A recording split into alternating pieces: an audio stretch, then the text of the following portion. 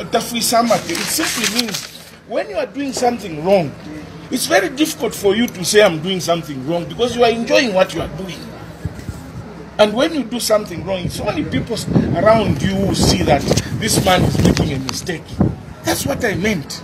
It is not an insult, it will never be an insult, and it is not vulgar language.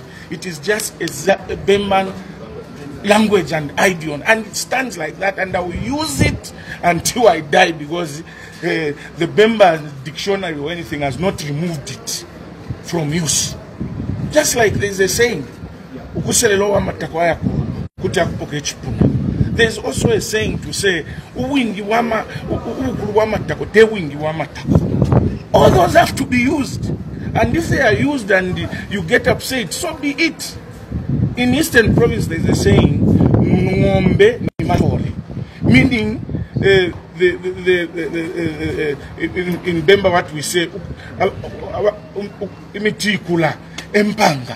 are you going to avoid to use that for the sake of pleasing somebody? Well, I have no apologies to make. I used it and I'll use it again, and again I've used it. What the anti-corruption is telling us is that they are incompetent, and that incompetence of the worst kind. Surely 48 people have been paying rent to those flats. Who do they pay to? If they were depositing the rent in the banks, who is the owner of the account? Those flats are built on land which is titled. In whose name is the title deed? Minister of Lands, when somebody went to apply for the title deed, went to sign, and they got a copy of the registration number of that individual. Who is it? That's what I'm saying. In this country, we'll never fight corruption under President Edgar Lungu.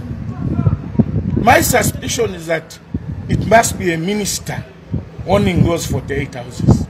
And they were only put in the name of that civil servant.